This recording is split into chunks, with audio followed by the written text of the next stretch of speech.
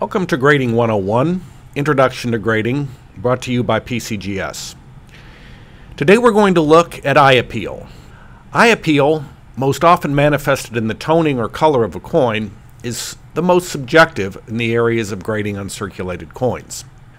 While to most, attractive toning is an asset which helps a coin's grade, not everyone always agrees on what is attractive.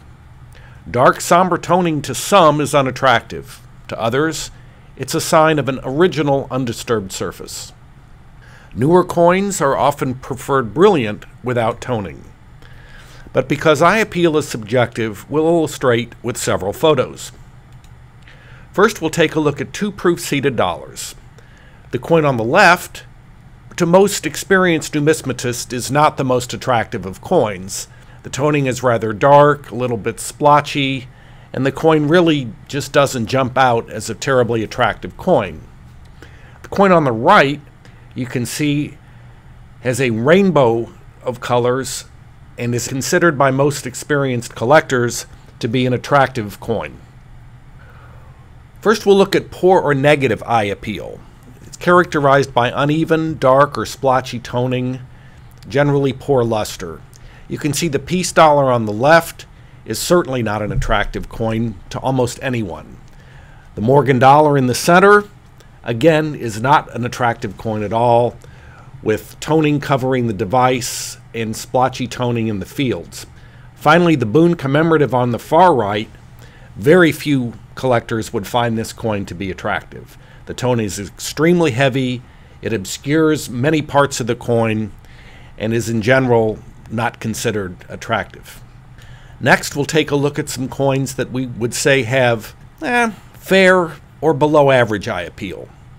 The piece dollar on the left, as you can see, has uneven scattered toning, but is not as bad as the piece dollar on the previous slide. The Morgan dollar in the center, likewise, the toning is somewhat dark, somewhat unattractive, but just not quite as bad as the Morgan dollar we saw earlier.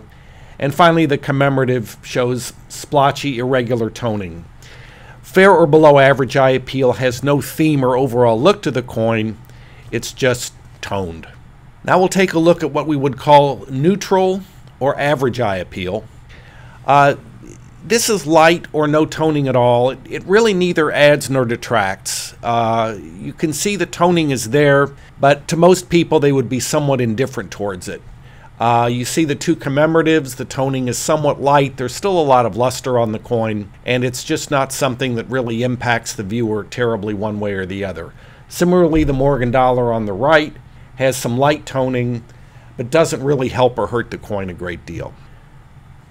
Next, we'll look at what most would call good or positive eye appeal.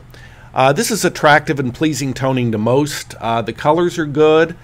You see the Commemorative here on the left has some rainbow toning around the peripheries. The Morgan dollar, again, is a very nice, brilliant, high-grade coin with this crescent toning, which is often acquired through sitting in bags and being overlapped by another coin. And finally, the seated dollar on the right. The toning, while a little bit dark, is generally considered pretty colorful. On these coins, I think most would agree that the toning helps the coin. And finally, we'll take a look at what we would call outstanding eye appeal.